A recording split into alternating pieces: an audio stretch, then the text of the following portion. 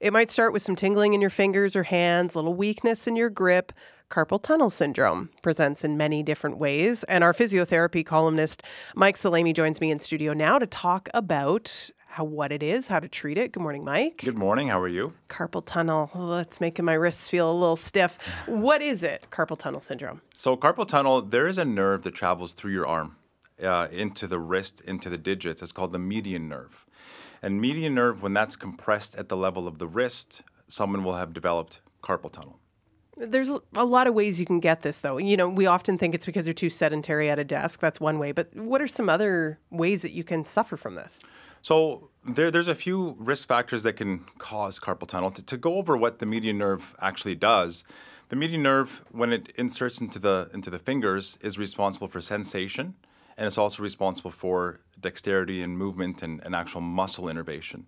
So when that nerve is irritated, someone's going to develop either numbness, tingling, they might feel pins and needles, pain at the level of the wrist and into the fingers. And not all fingers, actually. It's the thumb, index finger, middle finger, and then half the ring finger is how it most, Really? It's kind of an interesting innervation, yeah. And what about the pinky, just left out entirely? Then that's a different spot entirely. That wouldn't be innervated by the median nerve. Interesting. So we have telltale signs of what someone might present like with carpal tunnel. For the question of who would be at risk, so when this nerve is irritated at the level of the wrist, there are a few factors that might cause that. If someone's had a history of injuries or trauma or arthritis, that can cause inflammation and irritation of that nerve at the level of the wrist. We know that just anatomically speaking, women generally have a more narrow carpal tunnel. So they're actually 3 times more likely to develop that than men. And that's just a physiological thing? It's just a physiological thing, just generally speaking. And then, like you'd mentioned, there are certain activities or postures that can increase the risk of carpal tunnel. Sedentary lifestyles where your wrists are extended, for example, sitting at a keyboard, that constant, extension or pressure on the nerve can also develop carpal tunnel. So that's like when you're sitting at a computer and your hands are constantly in a little bit of an upward position? That's exactly it, yeah. So they can kind of be flexed backwards. Mm-hmm. That constant pull on the nerve repetitively, hours and hours a day, weeks and weeks and years, that can cause an issue as well. So then what can you do if you're like, well, I have to be in the office for 8 hours a day, 5 days a week? What can you do to then help avoid getting that sort of injury? So what happens there is, number one, it's super important to understand your ergonomic setup. If you are, for example, when COVID first started and a lot of people were working from home, they went from a decent setup at work to sitting at the kitchen table. Yeah. The heights were awkward, their chairs weren't adjustable. And so it's super important to understand what your setup is like. Ideally, you're in a neutral position with your wrist. You're not harped either backwards or forwards in terms of wrist range of motion.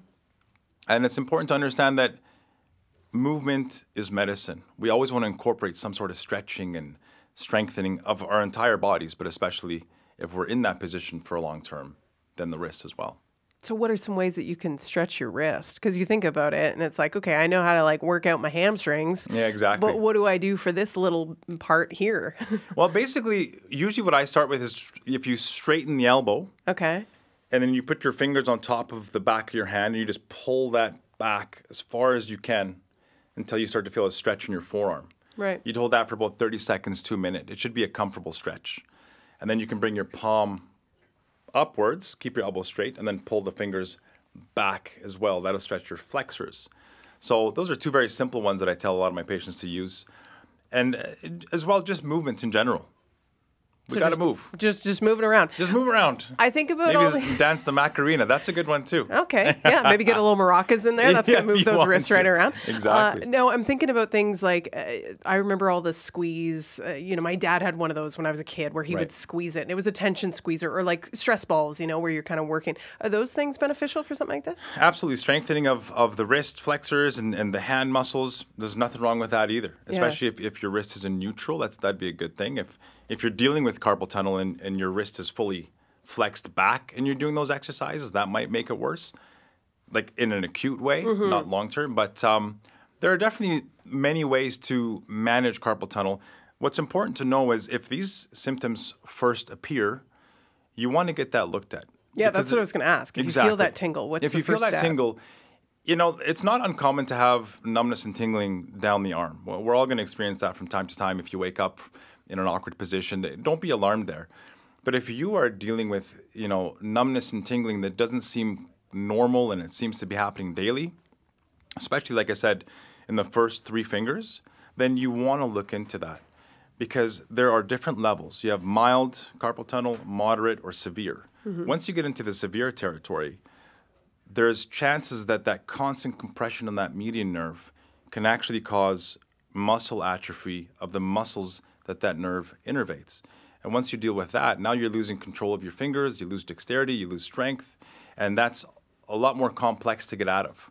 So going to your doctor, going to your physical therapist, we do a really thorough history, find out what the cause was, and we kind of have our indicators of what might be carpal tunnel or what might not be. There are special tests that we can use where we can put compression on that nerve ourselves and see if that reproduces your symptoms. And then if we really want to be sure, we can send you back to your doctor, get you a rec form for a nerve conduction test, which is really the be-all, end-all. We'll know for sure if that nerve is compromised or not. Right. And then it's basically what? Stretching, maybe massage, those sorts of things to get you back to a better feeling? So early on, usually we go for a conservative approach, for example, wearing a brace or a splint. Okay. So that, especially when you're asleep, people sometimes find themselves in positions where they're harping on that nerve. So wearing a splint for a little while can take pressure off that nerve, can reduce inflammation. If that doesn't work, then definitely stretching and strengthening in pain-free ranges. Sometimes an injection can help reduce inflammation. But if all those things don't work and you're in that moderate to severe category, then surgery is an option where you can actually cut through the ligament that's compressing on that nerve. And then there's usually instant relief. All right. Well, thanks for this, Mike. I'm going to do my stretches because I've been sitting at this computer for hours already this morning. My pleasure. Yeah, thanks as always for Very coming nice in. to see you. Yeah, nice to see you too. Mike Salame is a physiotherapist at Movenetics. He joins us once a month to talk about physiotherapy. And if you have a question that you'd like Mike to tackle, you can send us an email, Edmonton AM @CBC.ca.